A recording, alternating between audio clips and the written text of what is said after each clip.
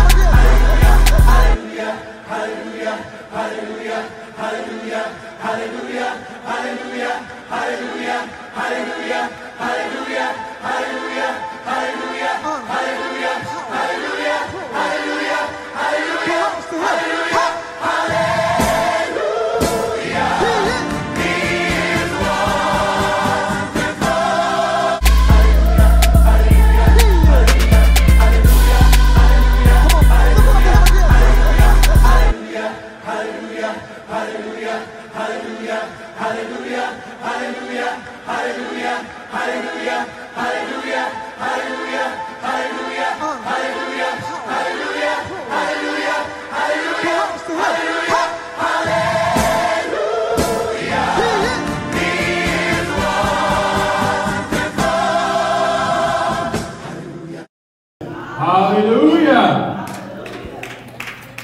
It is good to be in the house of the Lord. Just one more time. You please stand and give the Lord some praise this morning. I I know you may be sleep deprived today because of the time change, but thank God He woke us up this morning. Because I guarantee you, there were some people that went to bed last night that did not get up this morning.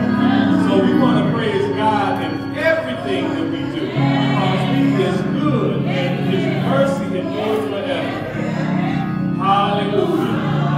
We want to come forth praising God this morning in the beauty of His holiness. We're going to come praising God, not just for the things and stuff, but we're going to praise God this morning for who He is. The Alpha, the Omega, the beginning and the end, the first and the last, the Lion of the tribe of Judah, the Lamb that was slain before the foundation of the world, the way, the truth, and the life, the soon coming King, Jesus the Christ. We want to praise Him and praise Him and praise Him even more, because He has been so good. He has been so good to us. Even when we don't see it, even when we don't feel it, God has made sure that He is with us. We have a promise from Him that He will be with us in everything that we do, in every desire that we have. He is with us all the time. When we feel like we're alone and there's no one else, Jesus Christ, He is our help. He is our help in everything that we do. So we want to give Him praise today, because He loved us. He loved us first. We didn't go looking for Him. He came looking for us. We didn't go searching for Him.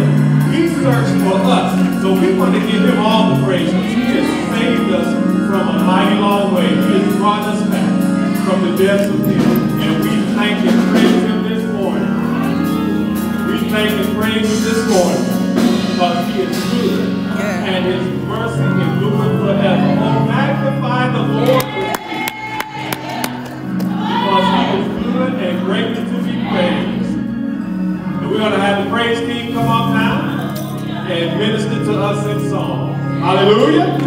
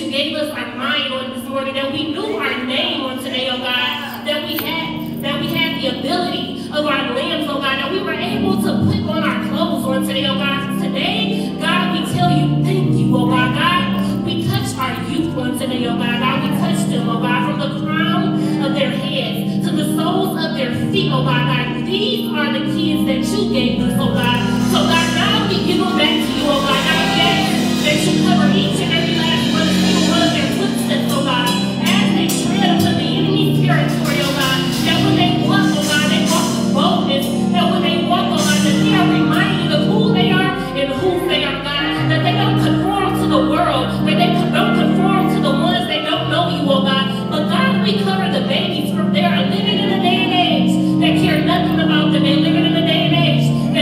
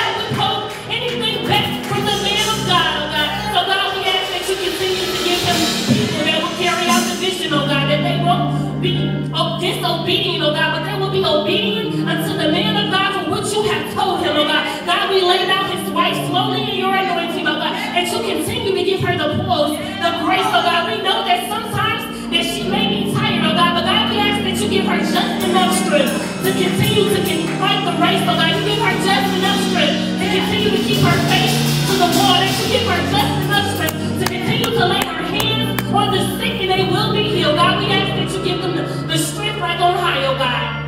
For God, they don't look near and far, but they look to the hills from which cometh their help. They know that their help comes from you, oh God. God, we pray a prayer over everyone in this sanctuary, oh God.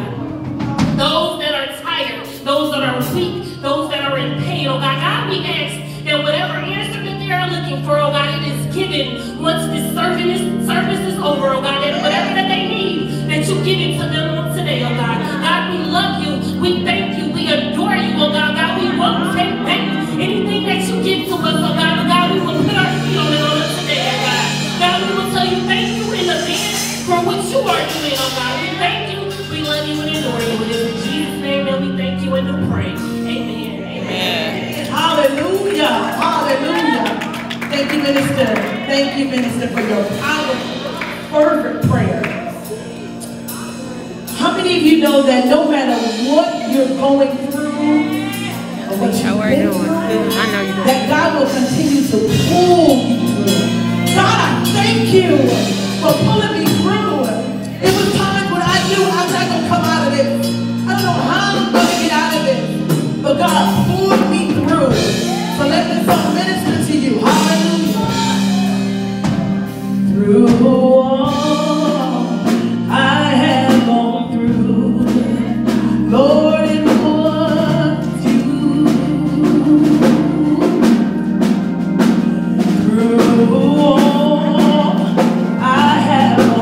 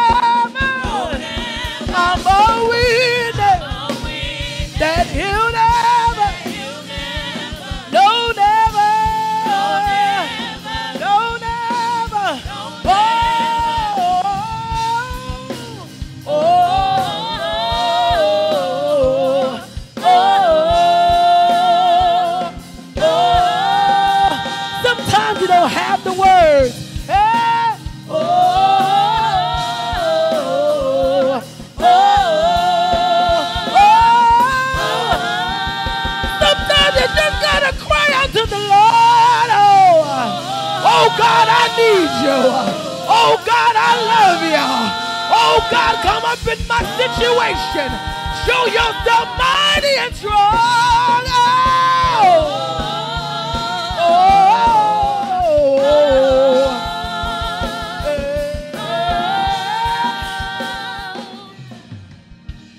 He'll never walk out on you. No, never. No, never. Yeah. He'll never walk out on you. No, never. No, never. Everybody sing it to yourself. Oh, Lord, you said you'll never leave me. Oh, Lord, you said you'll never leave me. Oh, Lord, you said you'll never leave me. So you'll never. He will never. No, never. Oh, he'll never. He'll never walk out on you. No, never. No, never. Oh, believe it in your soul. He'll never. Hey, I don't matter what it is. It don't matter what it is.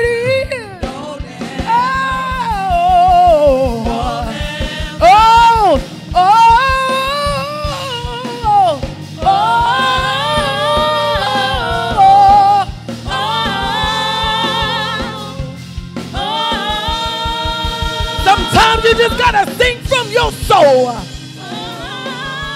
No words will do, God.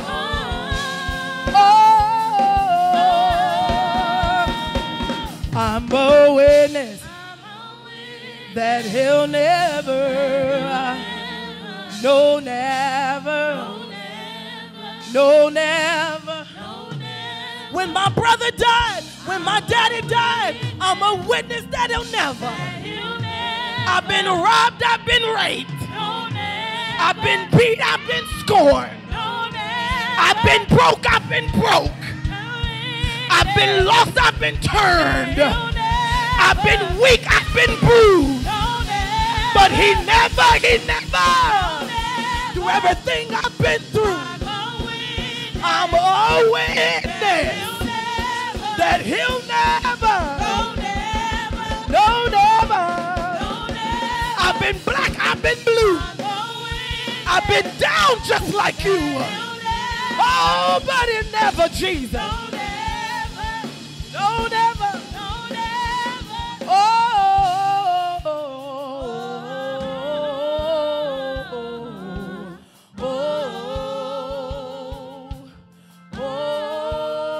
Just begin to cry.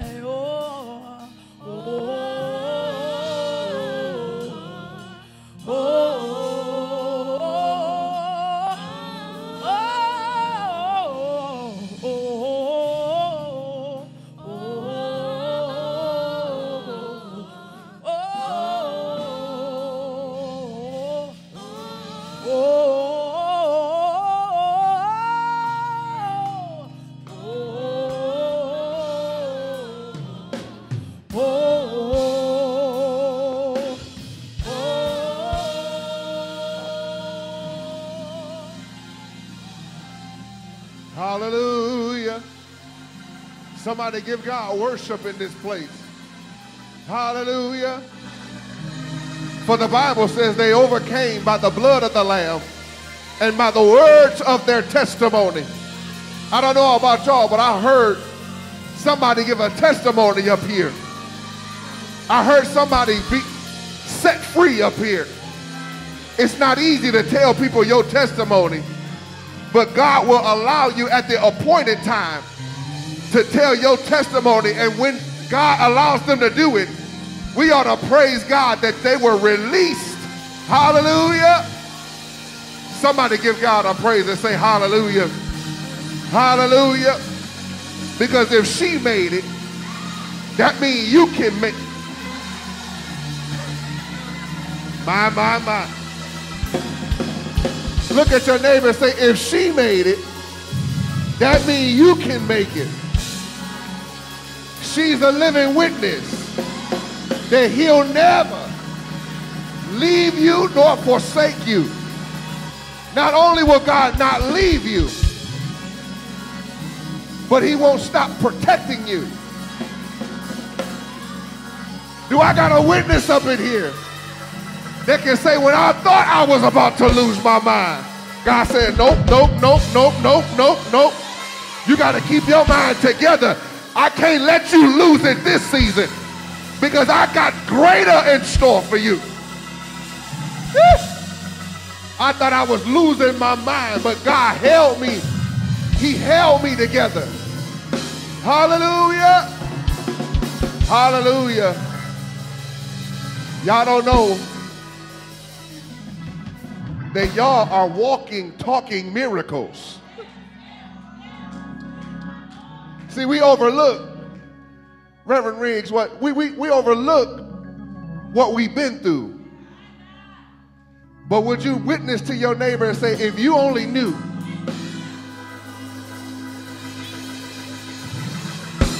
the struggles I've been through, you would shout for me. You would give God glory for me. Had bullets flying by my head, but I still made it. Had people leave me for dead, but I still made it. Had people count me out, but I'm still counted in.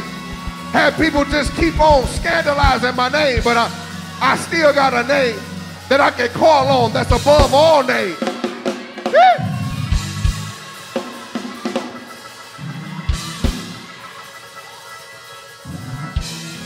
I praise him all by myself. He's been good.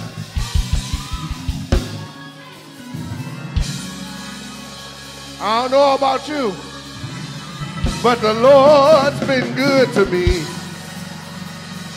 Somebody shout yes. Hallelujah. Hallelujah. Thank you, praise team. Thank you, praise team. I'm trying not to go crazy. I'm trying to keep it together. I'm trying to preach this sermon. But when I think about the goodness of Jesus, I wish I had a church that would praise God when you think about the goodness of Jesus and all that he's done for you. Hey!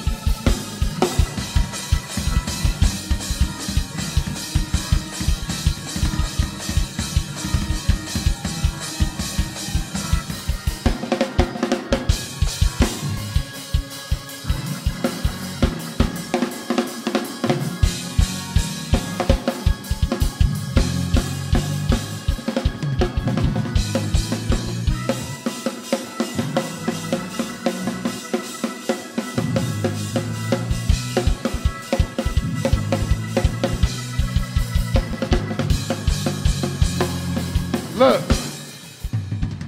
can I tell y'all something? Something that's jumped in my spirit that didn't even jump in my spirit when it happened. But on my way here, we was on the freeway and almost had an accident. Me, my wife, and baby girl was in the car together. We normally drive separate, but we was all in the car together and a tow truck was right next to us. And because he was playing on his phone, Rem, he slammed on his brakes and started fishtailing right next to us. I slammed on my brakes, and my car started sliding, Dre. But when I just was in the midst of my worship feed, he said it could have been you, and it could have came out different because he pulled the tow truck together, and he made my car.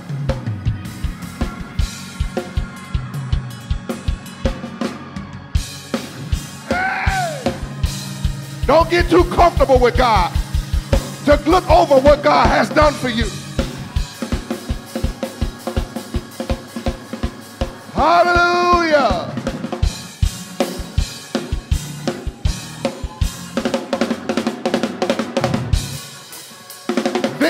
after victory after victory. Hallelujah. Hallelujah. You got to start thanking him for the seen and unseen dangers, for the things that he kept you from the things he saw you through, from the things that he shielded over you. Hallelujah. Hallelujah. Amen. Amen. Let's get to the word. Genesis chapter 45, verses 1 through 5 in the New Living Translation. We ask that everyone would stand in reverence to the word of God. God has just been good. And I dare not stop somebody from praising God when I don't know how much God has done for them. Hallelujah. Hallelujah. Genesis chapter 45, verses 1 through 5. You may remember this because this is a continuation of our sermon from last week. So we're going to read it together. It says, Joseph could stand it no longer. There were many people in the room, and he said to his attendants, "Out with all of you." So he was alone with his brothers when he told them who he was. Then he broke down and wept. He wept so loudly that the Egyptians could hear him, and the word of it quickly carried to Pharaoh's palace. "I am Joseph," he said to his brothers. "Is my father still alive?" But his brothers were speechless. They were stunned to realize that Joseph was standing there in front of them. "Please come closer," he said to them. So they came closer, and he said again, "I am Joseph, your brother whom you sold into slavery in Egypt. But don't be upset, and don't be angry with yourselves for selling me to this place. It was God who sent me here ahead of you to preserve your lives." Amen. And that is the reading of the word. And I wanted to continue our subject, Holler If You Feel Me, part 2. Turn to your neighbor and say, "Holler if you feel me." Hallelujah. We give God glory, amen, for the word of God. My brothers and sisters, last week, we talked about the story of Joseph and how we skip past all of the details of this story. The story starts off with the level of hatred that Joseph's brothers had for him because he was favored. Not only was he favored by his father, he was also anointed. For the Bible says that Joseph had a dream that he was going to rule someday and that everyone would bow to him. The Bible says that when Joseph tells them this of his dreams, his brothers hated him even the more. So when the opportunity came to kill Joseph, the brothers jumped and conspired to kill Joseph and his dreams. For the Bible says in Genesis chapter 37, verses 18 through 20, when Joseph's brothers saw him coming, they recognized him from a distance. Touch your neighbor, say, they're going to recognize you from a distance. As he approached, they made plans to kill him. "Here comes the dreamer," they said. "Come on, let's kill him and throw him into one of these cisterns where we can tell our father a wild animal has eaten him. Then we will see," watch this, "what becomes of his dreams." So people that are hating you are not trying to kill you, but they're trying to kill the dreams in you. But most people don't realize that God uses their hate, their jealousy, their envy to help you to get to where you're supposed to be, but with character attached. How many people in here can honestly say that you didn't stop me, baby? All you did is gave me resilience along the way. It allowed me to filter out phony folk. It allowed me to see who was really by my side, because what I don't want to do is arrive at the place where God wants me to be, and I'm surrounded by phony people that really didn't want me here in the first place. All you did was show your hand and show me who you are, so that I can see that when I get to where I'm supposed to be, I'm with authentic people. Is there anybody in here that can say, I lost some friends along the way? I lost some BFF, matter of fact, some good cousins that I thought was going to be from the womb to the tomb. I lost a lot of people along the way, but God says, I'm never leaving you, nor will I forsake you. I am always with you. So touch your neighbor and say, I ain't never alone. I'm always with God. I always got help. I always got protection. So run up on me if you want to. You don't understand the God that I serve and the God that protects me. I always got somebody with me. God allows Joe to be thrown in the pit in order to get him to the palace.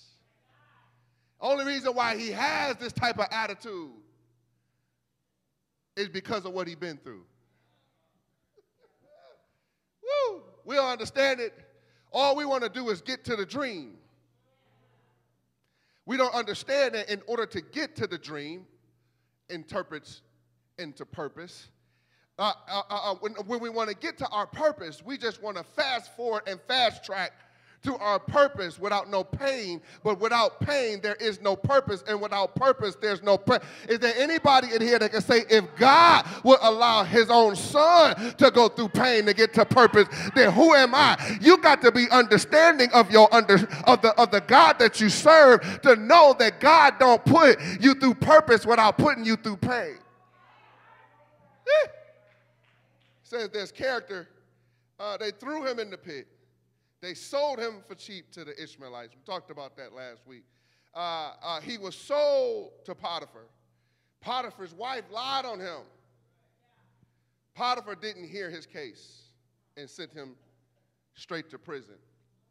But I learned something, y'all, in my studies. In that time in Egyptian culture, that if a man slept with another man's wife, it was guilty of execution. Y'all missed it.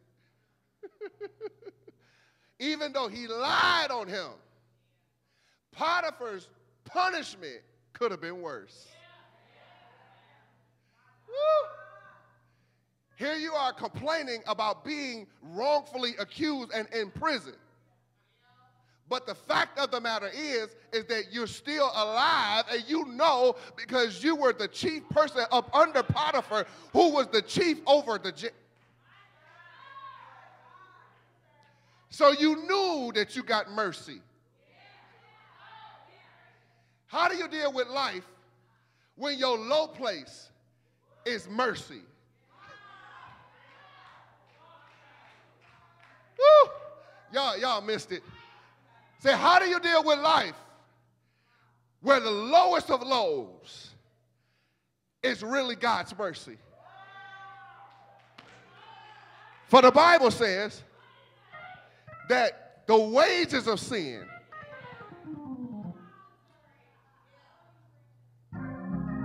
but the gift of God is eternal life. That don't mean you ain't going to have to go through some struggles, man. That don't mean that it's going to be all peaches and cream and honey and everything that you would like for it to be, roses and everything that you thought you was going to get. But God says you got to still give God praise to the fact that you breathe. And that's the reason why the Bible says, let everything that have breath praise ye the Lord. I know you're going through some struggles. I know you barely crawled to get here, but you still got a reason to give God praise because I'm breathing. Somebody give God a praise right now and just say, God, I thank you that even in my low place,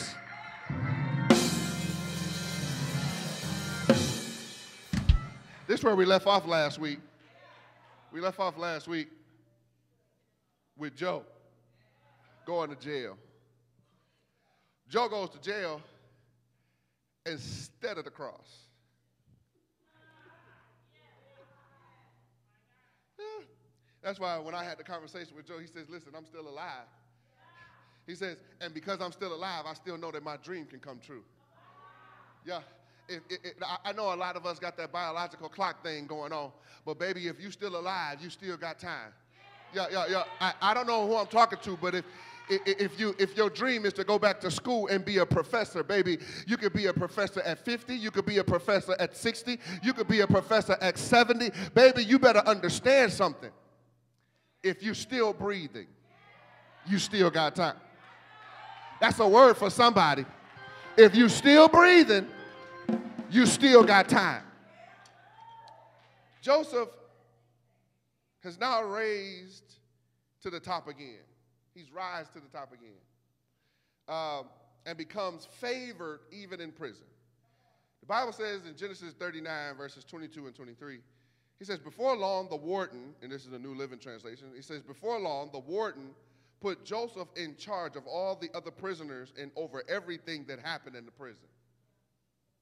The warden had no more worries because Joseph took care of everything. The Lord was with him and caused everything he did to succeed.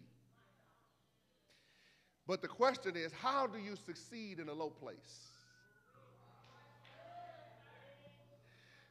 When I found out the geographical place where Joe was at, the prison was a beneath place. They created the prison up under the palace. Because what most of us don't understand is that I might be in a low place, but I'm still on a fast track to where I'm supposed to go.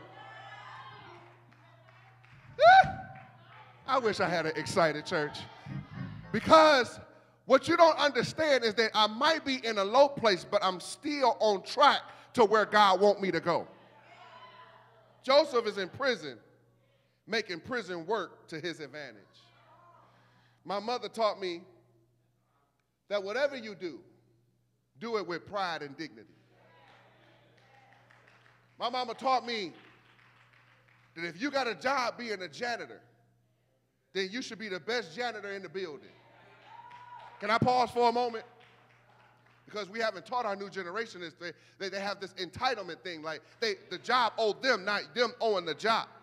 You were hired to do a job, and what my mama taught me is that no matter what you do, that's why when I was at the hospital and I worked in environmental services. That's just a fancy name for housekeeping.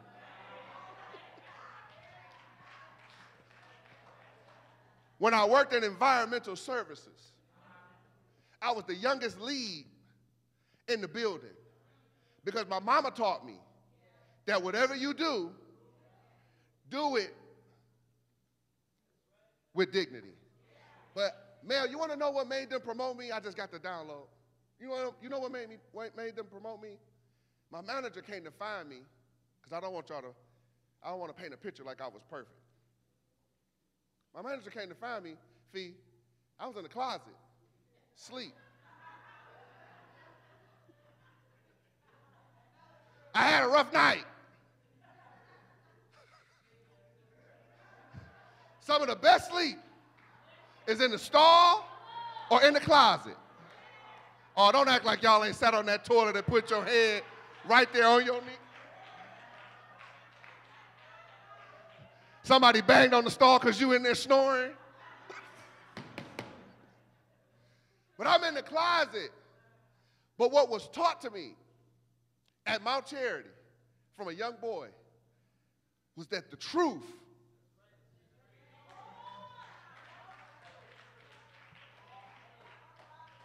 my manager knew I was asleep. She opened the doors. I'm literally wiping. She said, was you asleep? Now, I don't know if y'all know, I got an HR manager in here. But sleeping on the job It's automatic. I stood up, and I said, yes, ma'am, I was asleep. She said, come on. And after that incident is when she promoted me to lead. She said, because I can trust you, you honest. Even if it was going to cost you your job, you were still honest. You ain't got to lie, Craig. You ain't got to lie.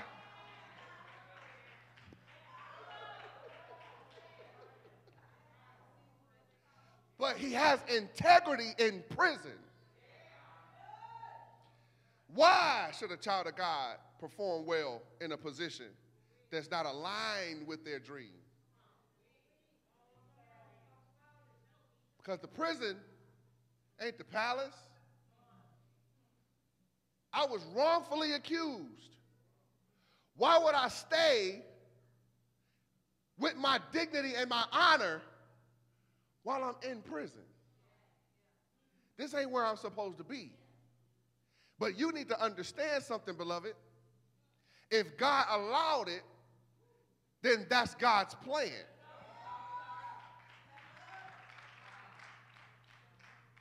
Y'all, most of us don't even understand that if you look at your life and look at it from a past situation, like a hindsight situation, you'll see that all the things that God allowed to happen in your life really was working in your favor.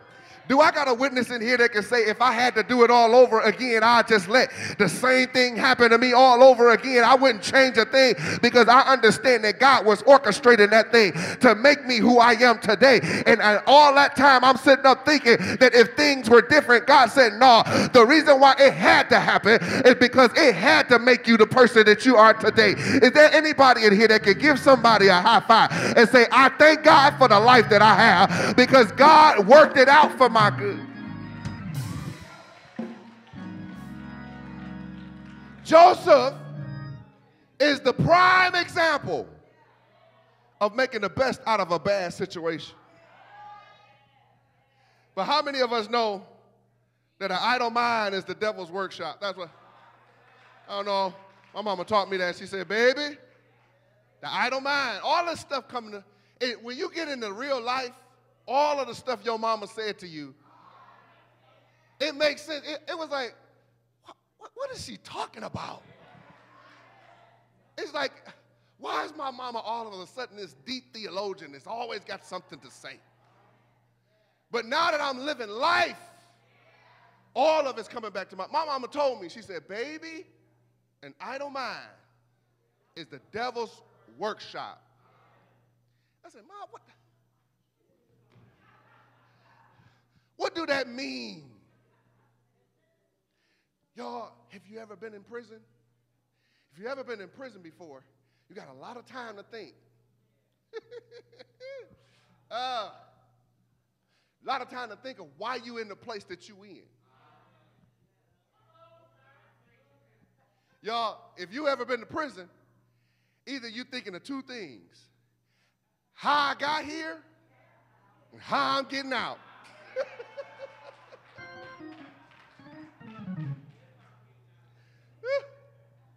And when I get out, what's my plan of action of not coming back here? But Joe is in prison. He's got a lot of time to think about, why is he in here? He says, reason why I'm in here, because the core of it is my own brothers threw me in the pit. Y'all, don't sit here and act like you super spiritual and in your low place, you didn't start thinking about your history and didn't think.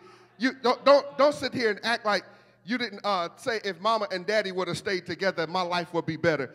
If I never met him, my situation would have been better. If I never had this baby, my life would have been in a different place. If you would have supported me, then I would have been in a different place. If I known then what I know now.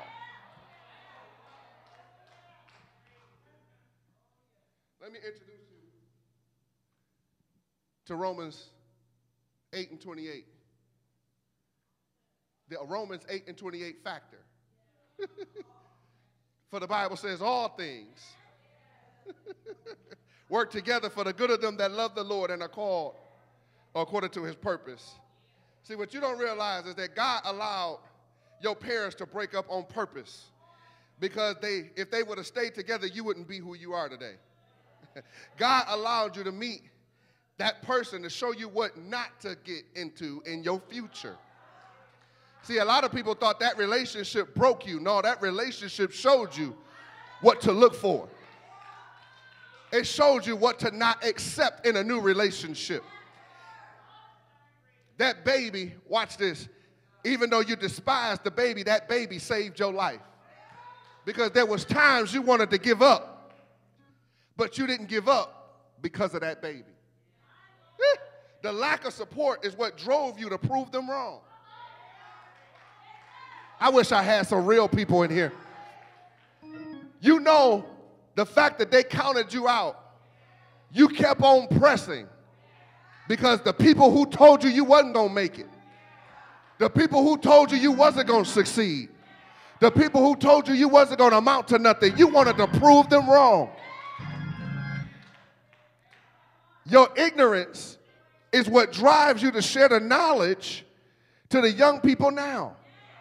The reason why you sit people down is you say, if I knew, if somebody would have just pulled me to the side, if somebody would have just talked to me and say, baby, I see a snake in him. If somebody would have been bold enough to tell me how to raise my babies. It takes a village. I needed a village, and I'm going to be the village that I didn't have. Is there anybody in here that can say, I know all things work together because it worked together for me? And if it wasn't for everything that happened to me, I wouldn't be the person that God made me.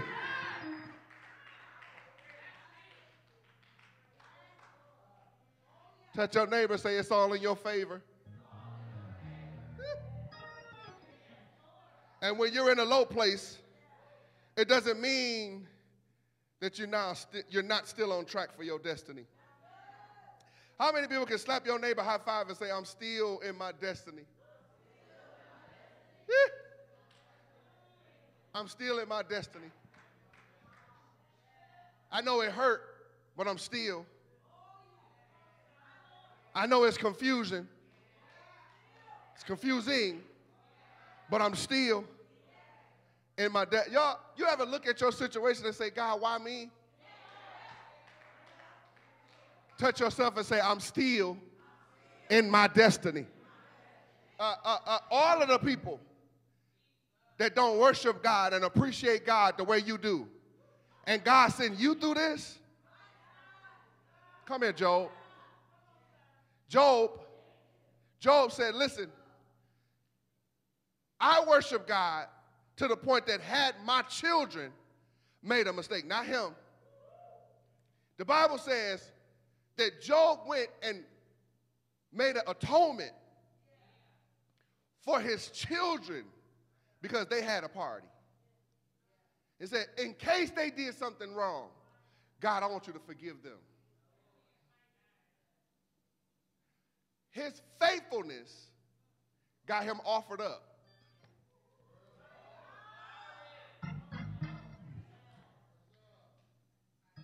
Y'all, how is it that the faithful are the ones who get tested?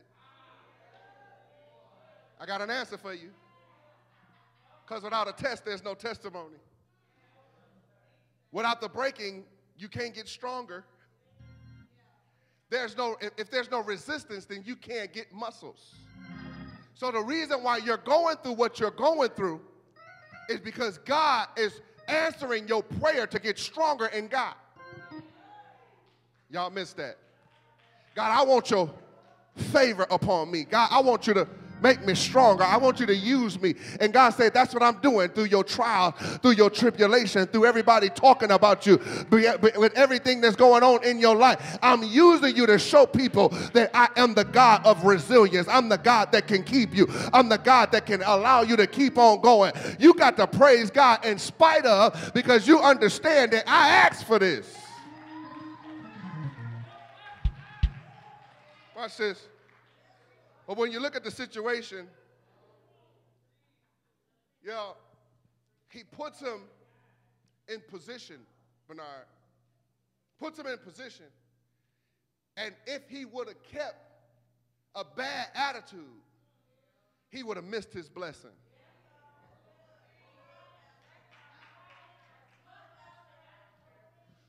What opportunity did he have in prison? The Bible says that the chief baker and the chief cupbearer has been sent to the prison up under Joseph. Y'all, we did read the text where the text says that he had the authority over all the prisoners. So what the text is trying to reveal to us is that be careful who you have rule over. Y'all, I'm in the Bible. For the Bible says, be careful how you entertain strangers, because you could be entertaining angels. I'm glad I got a couple of Bible readers. You don't know that the reason why God tells you to love your enemy is because your enemy got the power to be your footstool.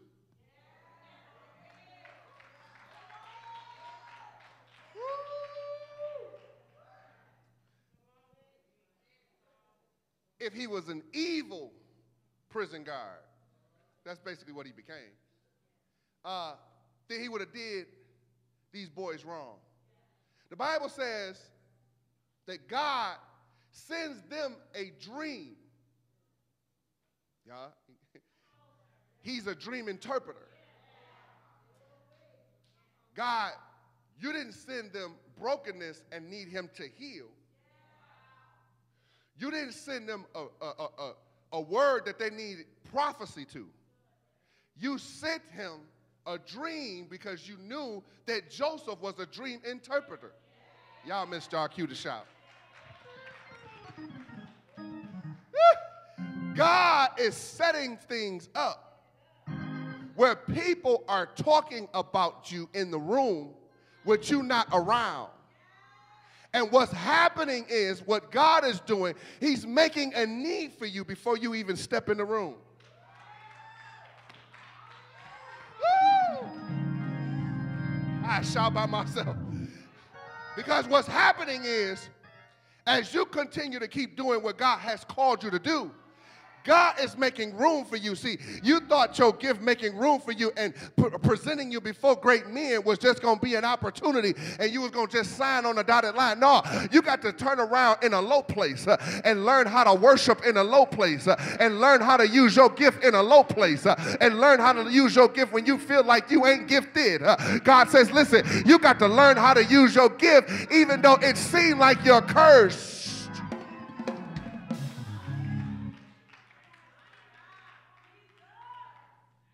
Joe, how are you using your gift when it seemed like you cursed? Y'all, ask yourself the question. Had a series of things bad happen to you, tell me that you wouldn't tell people to scoot over. Don't hang close to me, I'm cursed. Everything I touch. Yeah, can I talk to the real people? Everything around me is coming down. No, just save yourself. Y'all, can I be real? Y'all, when things happen like this, you're like, if it's my punishment, it's my punishment. But get away so it won't involve you. So that you won't be a casualty of being my friend. Y'all, he still uses his gift even though the enemy tries to tell him he's cursed. Every time I get in a good place, something bad happens to me. Y'all missed it. I say every time I get in a good place, something bad happens to me. Almost like every time I use my gift makes me a target. I used my gift at home. My brothers threw me in a pit. I used my gift in Egypt. The woman lied on me. Now I'm using my gift in prison.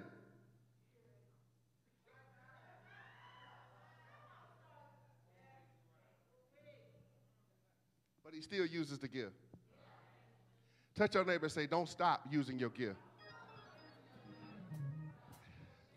That's what the enemy wants you to do. That's his assignment, is to suppress your gift. Y'all, I'm talking about even in your worst place. You could turn over and say, you know we ain't supposed to be doing this. This guy, God said that if you want this, you're supposed to marry this.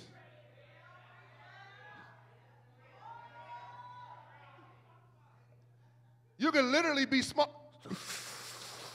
You know we ain't supposed to be doing this. In the name of Jesus, I'm going to get out of this. Y'all, I've talked to people who were addicted to crack cocaine and said that when they got high, they would start preaching to the people that was in the crack house. Y'all, and they said preaching got them out of the crack. You got to use your gift even when you're in a low place. Because here's the thing, Deb, and I want to talk to y'all for a moment. We all fall short of the glory of God. Y'all, Joe had a lot of time, Annie, he had a lot of time on his hands to plot on how he was going to get his brothers back. The Bible says that the chief cupbearer, his interpretation of his dream, Baker, you're going to die. Cupbearer, you're going to be restored. I'm fast tracking this because we already passed our time. The cupbearer, he says, the only thing I ask you to do is when you get back, when you get restored, remember me.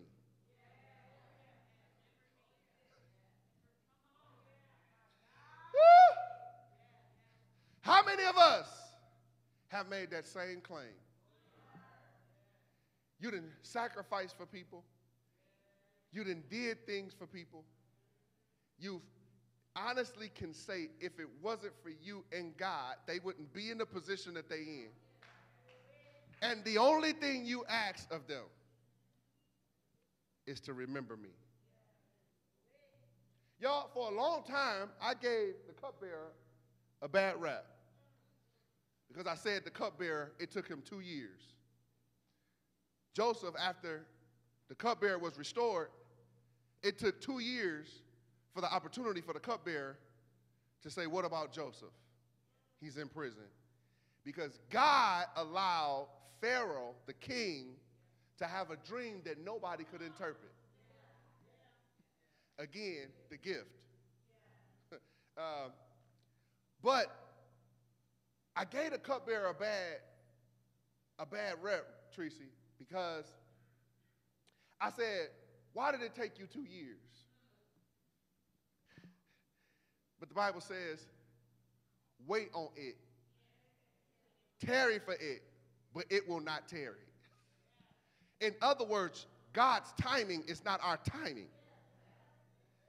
If he would have said something and the king wasn't as desperate as he was, then he might have messed up and when the position was put in place for God to push him into a place where he needed Joseph, he would have probably ignored it. So the cupbearer did what he was supposed to do. And he had to wait for the opportunity. Because you have to wait till the opportunity present itself to speak to the king. He waits till the opportunity comes and he says, I remember there was a man down in prison. Now, he comes up, long story short, he comes up, he interprets the dream, and Pharaoh says, these 7 years of famine that's coming, because he says the dream was interpreted, there's going to be 7 years of plenty and 7 years of famine. He says, I need somebody with wisdom to be able to govern this because we need to store up the 7 years of plenty so that we can survive the 7 years of famine. So he says, I won't put you in charge. I want to put you in charge so that I can make sure that everything is fine. Watch this.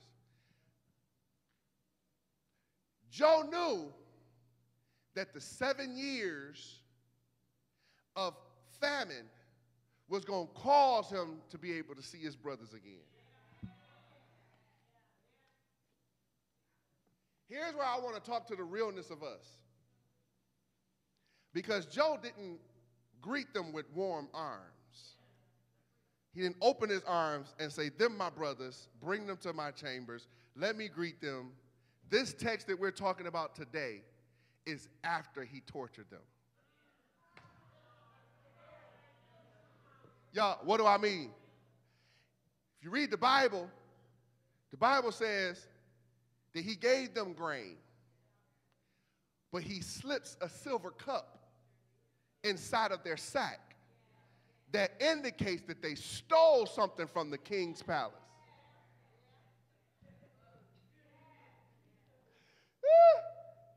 I wish we would be real with ourselves. When the opportunity comes for us to get a little bit of get back.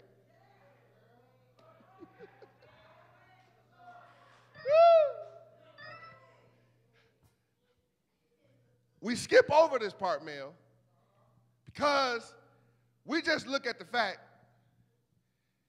that he opens up his arms and says, I'm your brother. Don't be worried. Come closer, because what you did to me, God meant it for my good. But in between that, we see that God shows the humanistic side of man. Y'all, can I teach y'all for 1 second? The reason why God shows the humanistic side of man, because what he wants to let us know is that even though we have faults, problems, issues, concerns, God still can use you. You missed your cue to shout. Even though you got problems, because until this point, they're showing Joseph to be perfect. He did not say anything about being thrown in the pit. He did not say anything about being on a block and being sold to Potiphar. He did not say anything about the woman who accused him. He didn't say, I'm in here falsely. This is a lie. But when it came time for him to get his brothers back, God had to show that he was still human. See, most of us, we get caught up. That's why the Bible says in Romans 8, there is therefore now no condemnation to them that are in Christ Jesus, because we will condemn ourselves thinking that because of the thing that we slipped in last night, I ain't worthy to be used by God.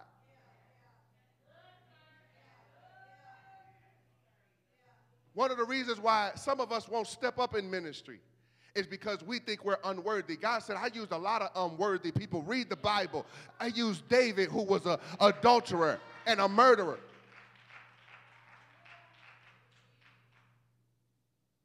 I said that David was a man after my own heart. And I already knew what he was going to do. See, this is the reason why I praise God. And I'm going to get out of here. The reason why I praise God is because he knows my faults.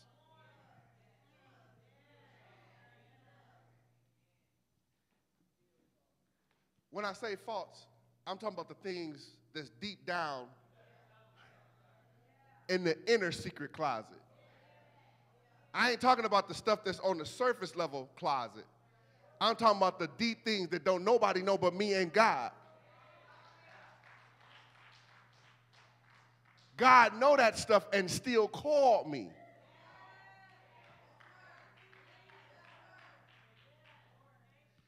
Things that I did, things that I didn't do. God still knew that and still called me. Y'all missed it. The imperfections of man are present before God. And the Bible says that before the world was formed, Before there was ever a problem, God presented a solution. I wish I had a witness up in here that can say the God that I serve, that he's the one that can provide a solution before there ever is a problem. Before I had a problem in my flesh, God had a solution for my flesh. Is there anybody in here that knows the Bible, where the Bible says where sin abound, that's grace much more abound? Somebody in here need to tell your neighbor that your sin can't outdo God's grace. So in other words, what he's trying to say is that no matter what you do, his grace still covers you. Is there anybody here that can understand the fact that if it wasn't for his blood, the blood of Jesus, for the Bible says, without the shedding of blood, there is no remission of sin. We just had communion last week. You might know about the blood. It's the blood that still works over 2,000 years later. Even though I got faults, even though I got issues, even though I got concerns, the blood still works. I wish I had a witness in the building that would stand to your feet and say, I'm a living witness that the blood still works. I'm a living witness that it still covers me. It still carries me. It still pushes me. It still motivates me. Is there anybody here that can tell your neighbor that God still provides his blood and his blood still works? Somebody shout yes. Somebody shout yes. Somebody shout the blood still works. It was the blood on Calvary. They pierced him in the side, put a crown of thorns on his head, pierced him in his arms, pierced him in his feet, lifted him up, and for me he died. Is there anybody here that can tell your neighbor, but that's not how the story is, because in 3 days he rose again. Somebody shout, he got with all power. He got up with all power in his hands. Somebody shout yes. Somebody shout yes. Somebody shout yes. He died for me. And that's the reason why I shout. I give God glory.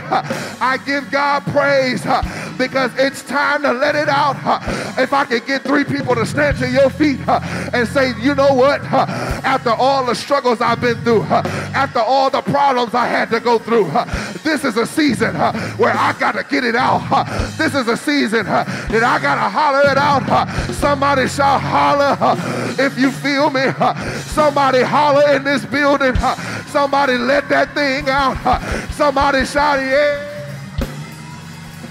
Yes. Yeah. Oh yeah. Oh yes. Oh yeah. Somebody shout yes. Somebody shout yes. Somebody shout oh yeah.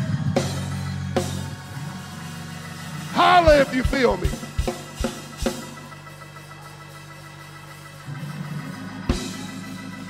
The Bible says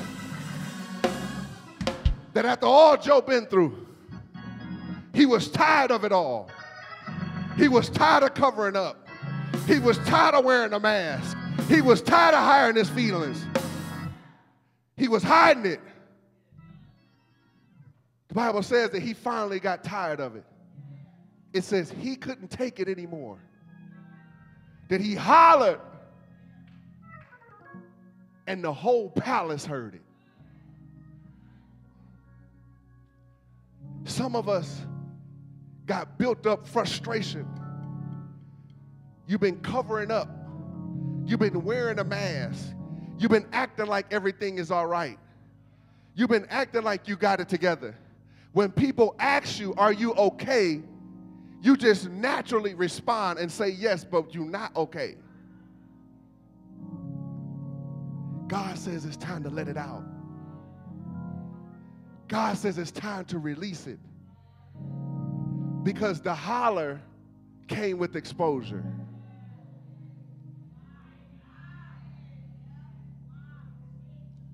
Here's the thing about exposure. Everybody can't see it. Because the text says that he hollers and tells them to get out. Just me and my brothers here. I need to expose myself to them and let them know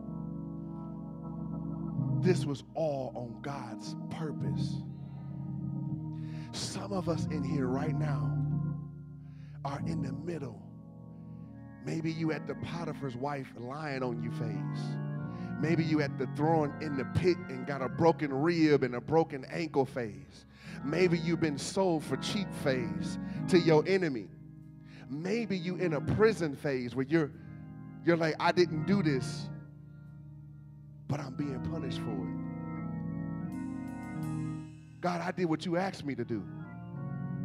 Why am I going through this? God, I've been faithful. Why am I going through this? This don't make sense to me. There'd be a difference if I was going the other direction. But God, I'm going where you asked me to go. Might have had seasons where I was crawling, but I was still going in your direction. Might have had seasons where I sat for a minute, but I didn't go backwards.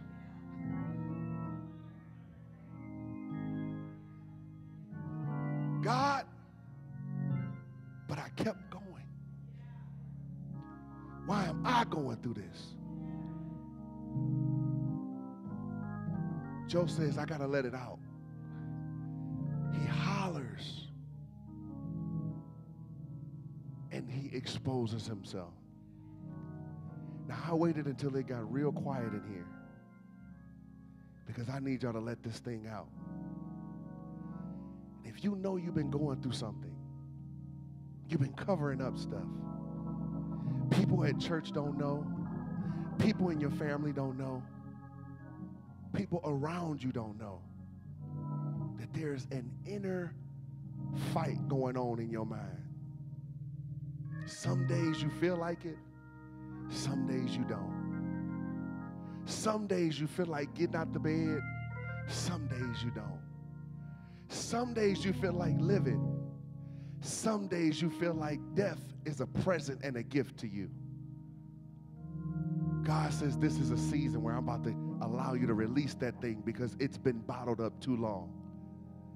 If you know I'm talking to you, stand to your feet. We're about to holler this thing out. We're about to let it go. We're about to let it go. We're about to let it go. We're about to let it go. If you know I'm talking to you, it's real quiet in here.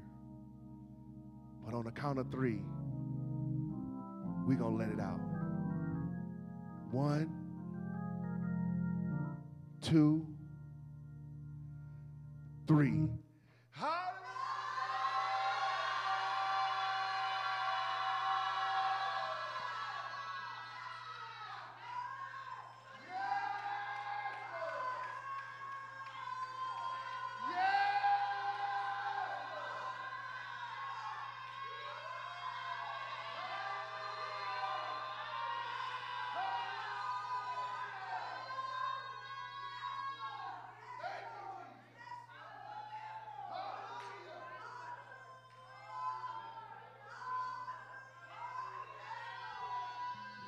Release it. Release it. Release it. Release it. Release it. Release it. Release it. Let it come from the inner pits of your gut.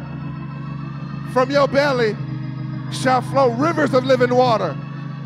Holler!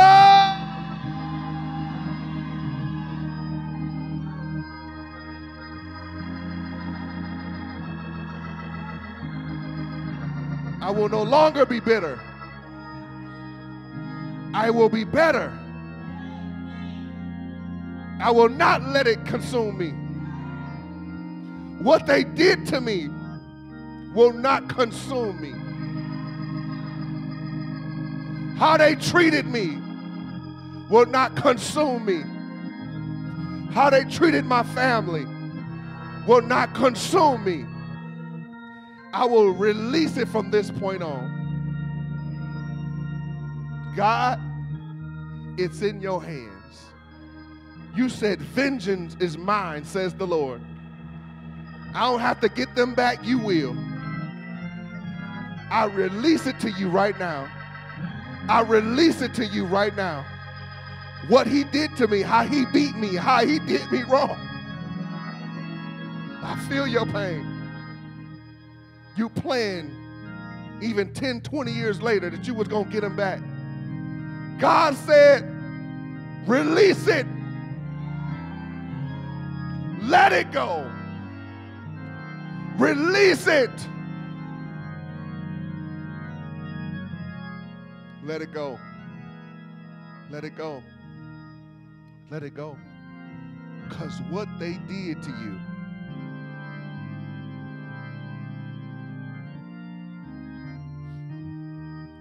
was God ordained.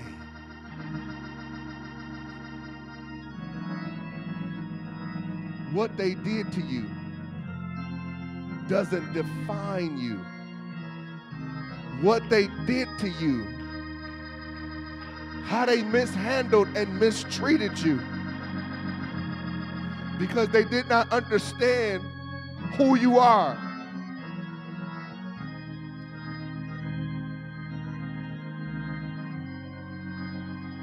Don't mean that your value has decreased.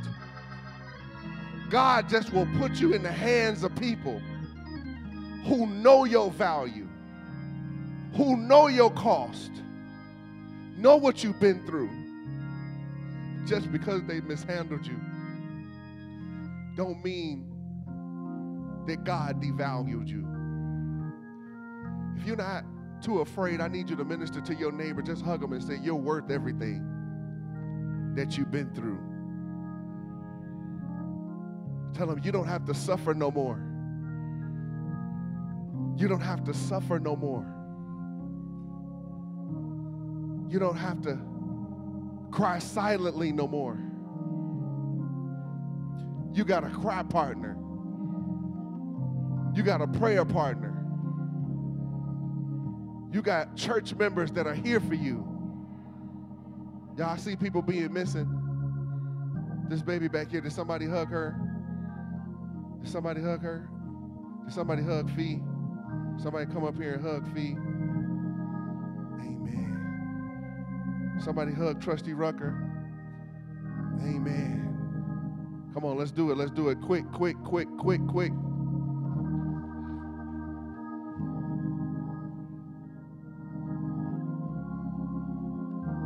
Y'all don't know what these hugs mean. You don't know what this love means. I've been hurt for so long that I didn't know how to receive a hug without bad intentions. But I thank God I can come to a place where I can receive love without bad intentions. Somebody just hug on me. Somebody's missing somebody today. Somebody's missing somebody today. And I need to tell you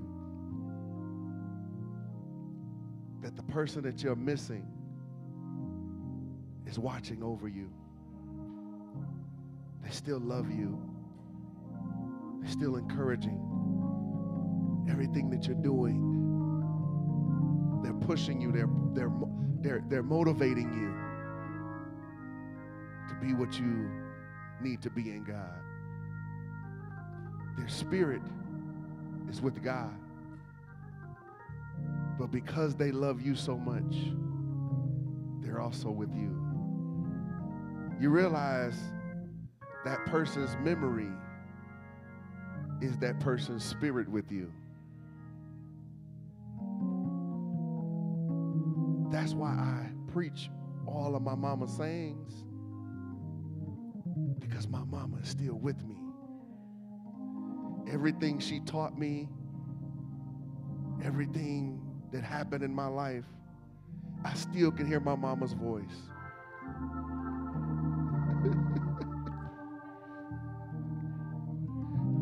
My mama wouldn't be proud of this, or my mama would be proud of this. You lost somebody,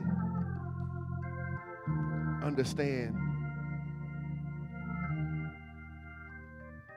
that you never lost their spirit, because their spirit lives in their memories. I don't know about y'all, but I feel my mother's presence. I feel it. I feel it. I feel my father's presence. So when God is looking to bless you,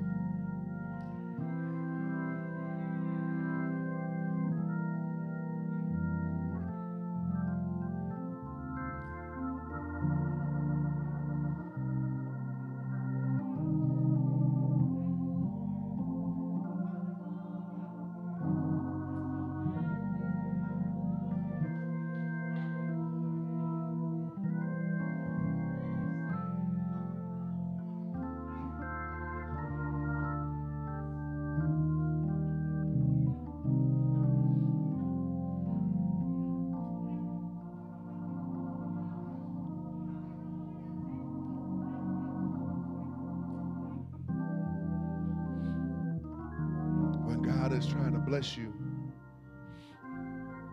He's trying to show you how much you were able to make it through, how much you persevered. I think another reason why Joseph hollered is because he finally realized that he made it to his dream. You could be in your dream. Your dream could be fulfilled and not even realize it. The Bible says it took him 13 years. 13 years it took him. And out of those 13 years, 12 of them was in prison.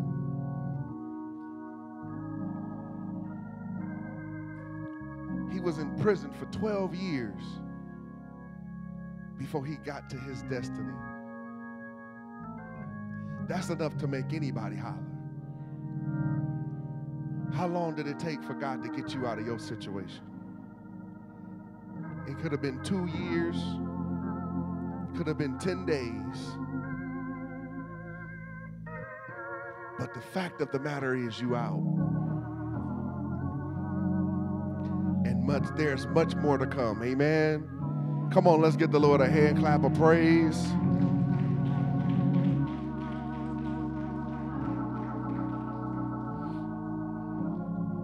Thank God for the release.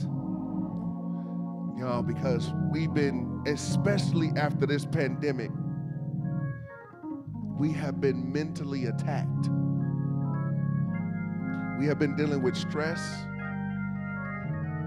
Our finances that went up, went down, went halfway back up, back down again.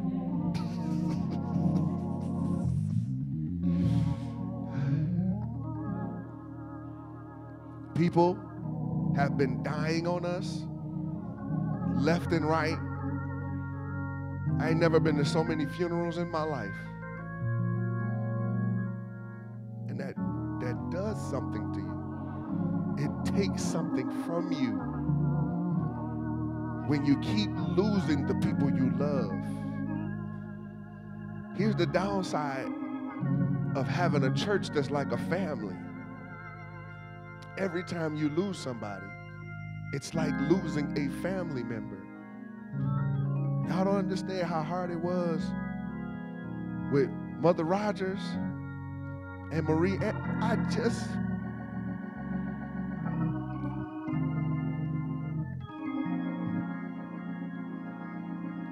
then to deal with my own uncle all in a row. You don't know what you need to release until you release it. That's why NC Church is necessary. Because you can't get this at home. I know the snow detoured a lot of people today. But for those that press, they got their release on today. Y'all, tears are therapeutic. The Bible says, they that sow in tears shall reap in joy. Today you sowed some joy.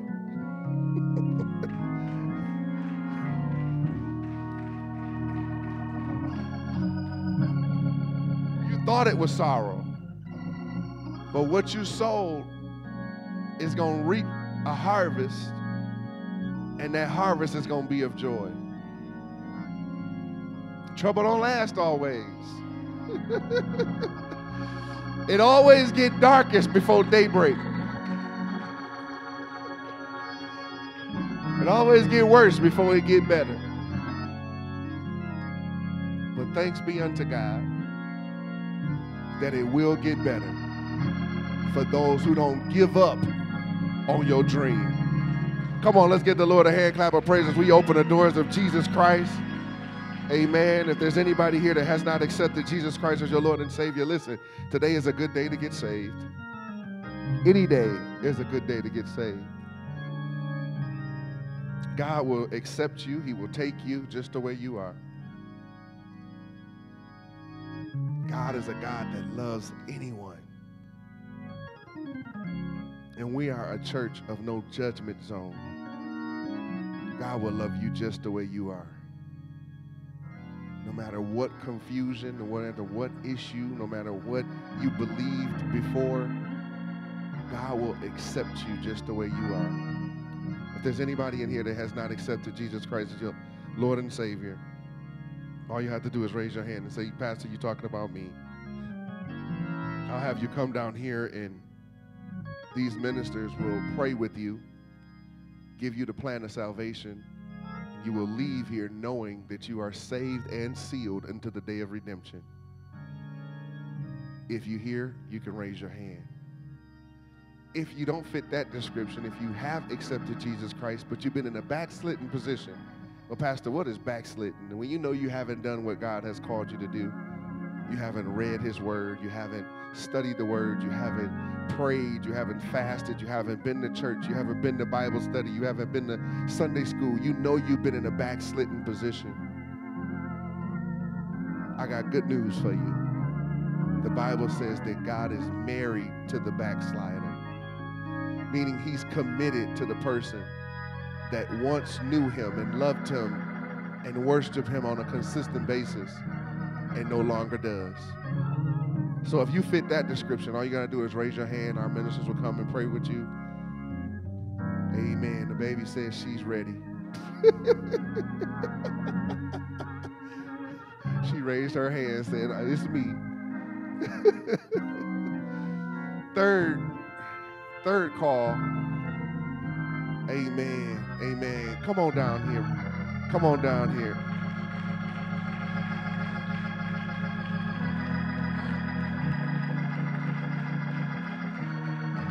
Amen.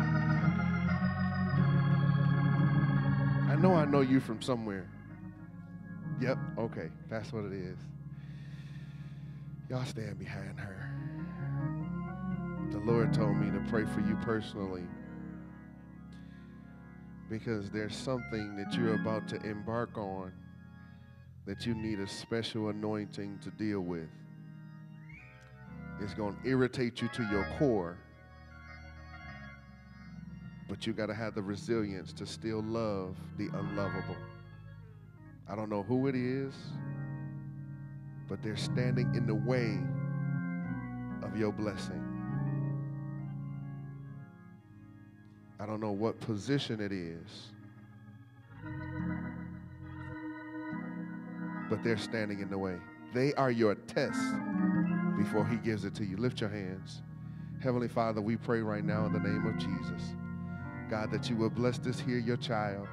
God, you know what she's dealing with, oh God. I ask right now that you would show her, oh God, that this test that she's about to go through, oh God, God, they meant it for evil, but God, you're going to make it and turn it around for good.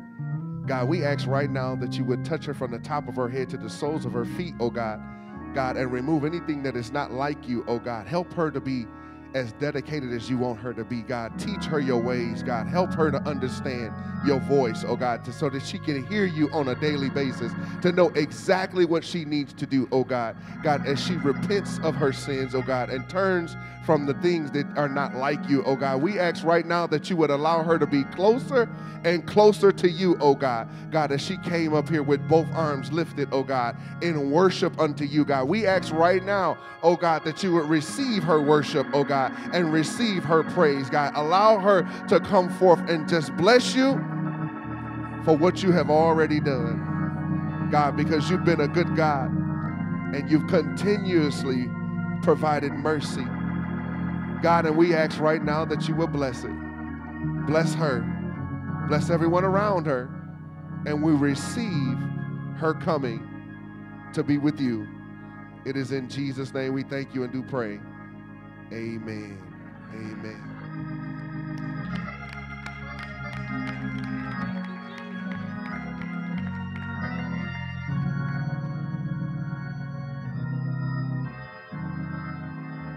The Bible says, if you confess with your mouth and believe in your heart the Lord Jesus, that he died for your sins and God raised him from the dead, it says you shall be saved. Do you believe that?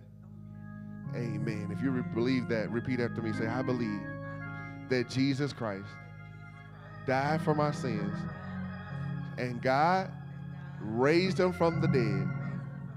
And because I believe that, I am saved right now. Amen.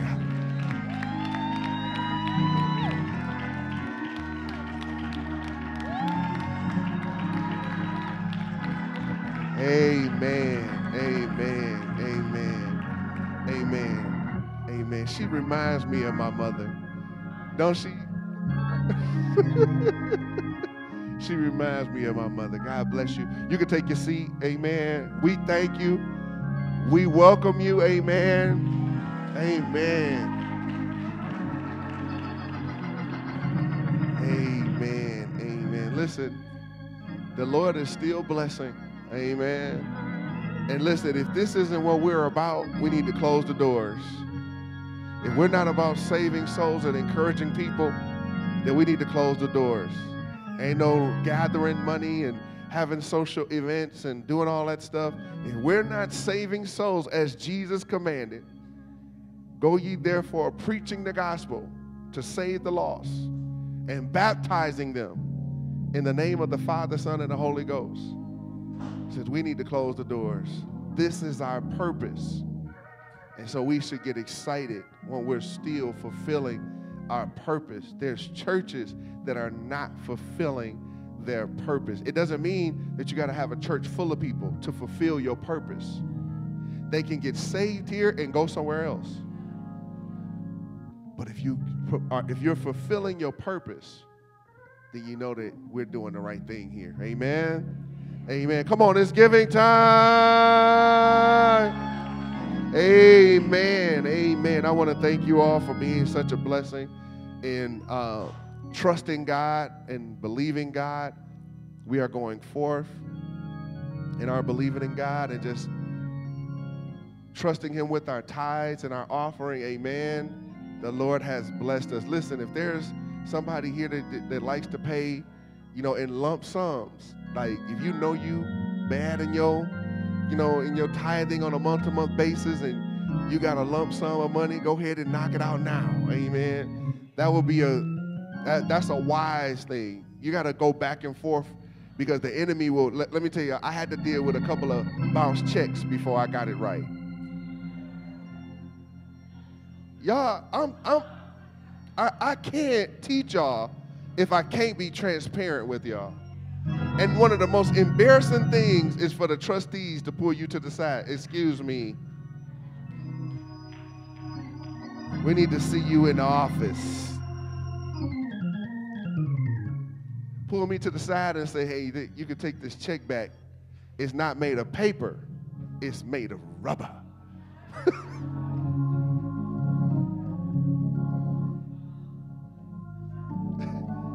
back when I didn't know how to manage my money. So you know when you don't know how to manage your money, when you be like, hey, they better hurry up and cash that check.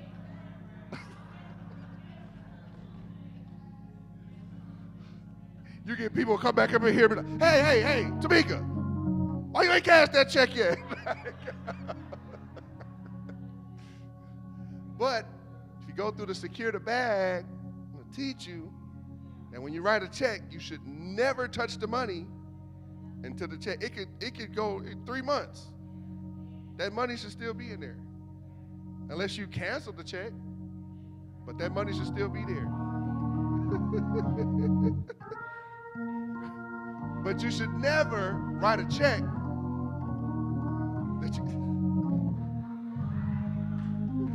that you can't, y'all heard Mother Spencer said it. She said it the nice way. But I had to have a few of those, Mel. They had to bounce and embarrass me before I start. I said, let me stop at the bank and get cash and put my cash in here, because it's a faith walk.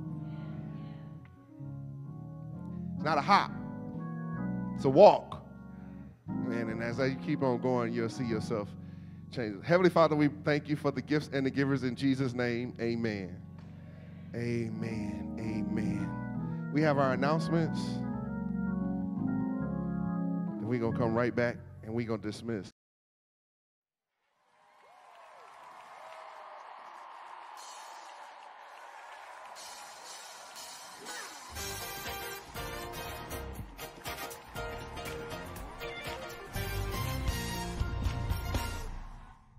Praise the Lord, Mount Charity family. Here are your announcements for this week.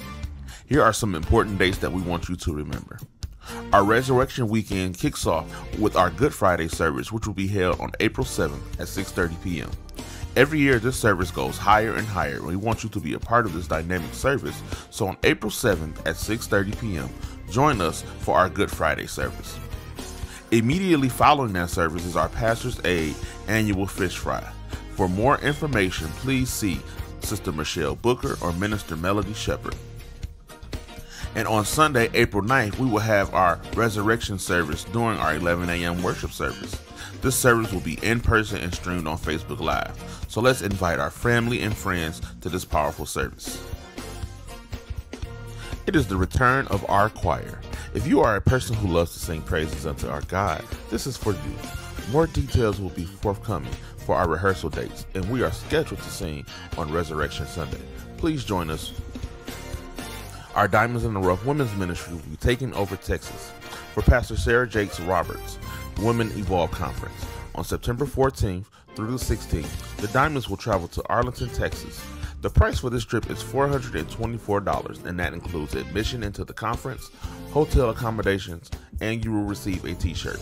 Transportation to Arlington, Texas is not included in the package. To reserve your spot, a deposit of $75 is due on March 15th. There are only 15 spots reserved, and if you have any questions, you can see Sister Brianna Ray for more information.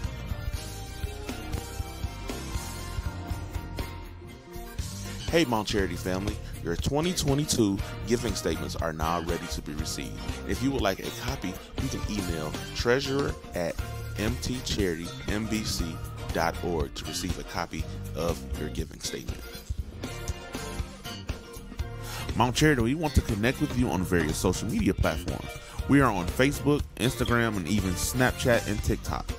You can also connect with us on our very own Mount Charity Church app, which is in the Apple App Store or in the Google Play Store. Of course, our prayer meeting is every Thursday at 6 a.m. virtually on Facebook, and we want you to join us during this time to make the sacrifice and receive a word for that day. Sunday school is every Sunday morning at 9:30, which is taught by our dynamic ministerial team. And of course, our Sunday morning worship is every Sunday morning at 11 a.m., live on Facebook and in person. Happy birthday to all of those who are celebrating a birthday this week, from Pastor Belk and Executive Pastor Belk and the rest of your Mount Charity Church family. Take this time and thank God for letting you see another year.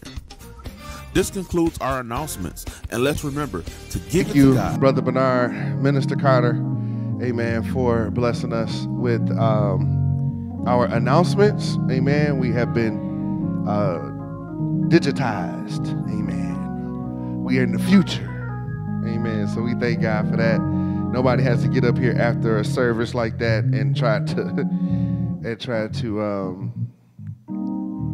give announcements after a service like that. We just thank God that the Lord has blessed us with all talents and gifts in so many different areas. I love Mount Charity. Amen. I love the people we have here, and we are so gifted in so many different ways. And there are more gifts to come. Amen. Amen. There are more gifts to come. Amen. So I just thank God for that. I wanted to announce that Reverend Riggs was here, but she is still a member, but she's moved to Illinois. Amen. Just like our own Minister Spencer goes back and forth from Georgia and all over the world. She is still with us, and we are blessed to have them here still as ministers, ministering to the people of God through here. They could easily find somewhere where they're at, but they still, even when they go to the other destination, because this is home, this is home. When they go there, they still work here. Amen. And I just thank God for that. I thank God for that. It's such a blessing to have great people alongside of you that's working and love you enough to say, listen, even though I relocated, I'm still going to be with you. That's a blessing. Amen. Amen. Amen. I didn't get to see everything, but happy birthday to those who have a birthday. Anybody got a birthday today? All right. God bless you. God keep you is our prayer. Amen. If you're ready to get up out of here, come on, stand to your feet. Amen. Lady Spencer has announced to me that she's going to be a mother of this church. Amen. Amen. We got to go through the process. We got to go through the process and procedures. I am very sensitive with this because, if there's anybody else that's supposed to be a mother, please let me know, because I don't want to push. I got, somebody checked me when I first got here, and I thought they was a mother, and they was like, "No, I'm not a mother." And I was like, okay, well, I don't know what the age is for mothers, so I was like, I ain't gonna never call nobody a mother until they tell me, because it only take one time to walk up to a woman and be like, hey, when the baby due? It only take one time. One time. I'm not pregnant. You feel like Pac-Man, like, ew, ew, ew. You feel so bad. And I was like, I'm sorry, ma'am. I was about to call her a mother again. But I thank God for her. Amen. And so we're going to have an actual procedure to put her into that position. Amen. And if there's any other mothers in the building or that we know of that want to be mothers, we can do this all at the same time. Amen. Amen. But you got to come to me. You got to come to me and tell me, because I'm not going to tap you on the shoulder. What makes you think I deserve to be a mother? So she came to me. Amen. Let us pray. Heavenly Father, we thank you. We praise you. We give your name glory. For you alone are worthy to be praised. From the rising of the sun to the going down of the same, God, you're so worthy. We thank you for allowing us to release it. So many struggles, so many issues, so many things that we've been through just in these few months of this year. God, we ask right now that you would allow us to understand that it's all working according to your purpose. It is all working together. It is all pre-planned for us. So even though we're in pain, God, we ask right now that you would help us to understand that our pain is a part of our purpose. For if you allowed your son to have pain for his purpose, you're definitely going to allow us to take up our cross and follow him. So we love you, God, and we thank you. We ask that you would walk with the walkers, ride with the riders, drive with the drivers until we meet again. It is in Jesus' name we thank you and do pray. Let every child of God say amen.